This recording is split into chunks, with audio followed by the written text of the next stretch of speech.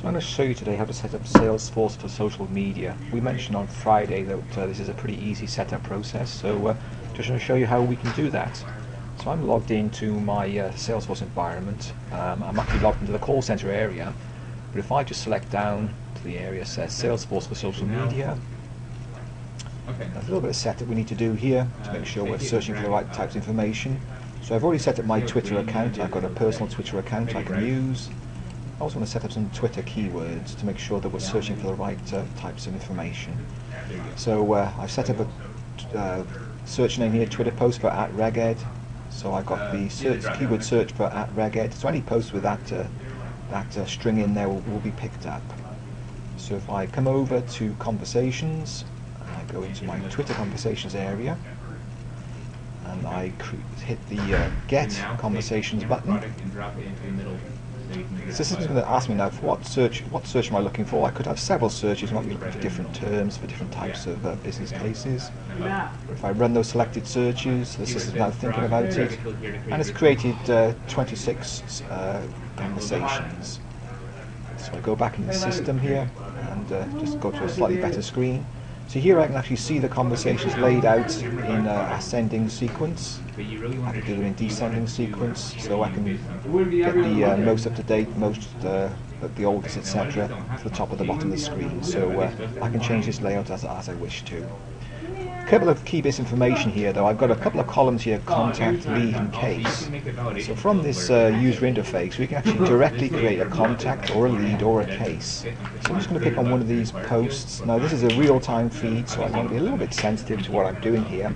There's a user here called Lorraine Carver. So this is a real-time post that she's put into the system on the 18th, which is actually last Friday. And I've got a number of options here. I can actually create the contact, or I can create a lead, or if I move across here I can create a case.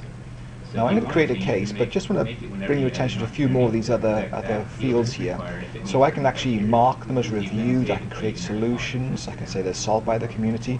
So I've got a number of different options here I can. So as a user I've got a number of different ways I can handle this dashboard to make it a very simple, very easy sort of use case to handle. So let me hit the create case button. So what it's going to do now is just going to create a case directly from that Twitter post, and what it does, it creates a convenient link actually in line here. So I got the actual case being created. So say this Twitter post actually mentioned some issue that particular user was having. I can actually see the detail of the post if I click on the hyperlink here.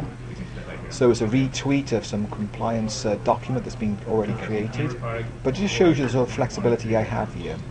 So I can actually come in here, I can actually look at the author, I can look at her profile, I can actually see the case here, so everything's been posted in line, so I can see the status is new, priority is medium.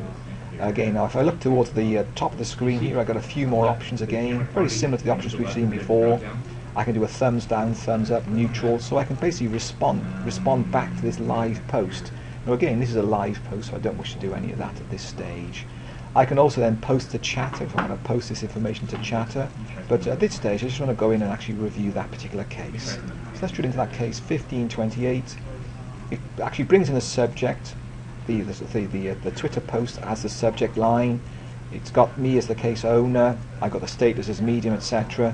So here's the basic case I can create. So directly from that Twitter post I can create that case. So let's just come back to that conversations panel just to review where we've been.